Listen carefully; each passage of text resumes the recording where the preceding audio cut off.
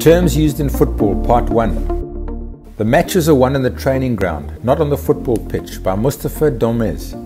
Certain terms are needed to organize a good game in football. What term is used as a sign that the game started? Kick-off. What lines are placed on the side boundary? Touch lines.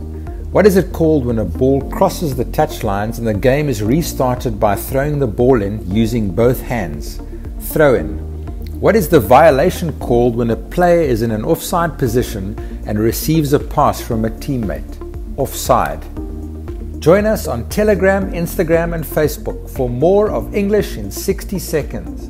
If you enjoyed this, type yes below and we'll send you more dynamic content.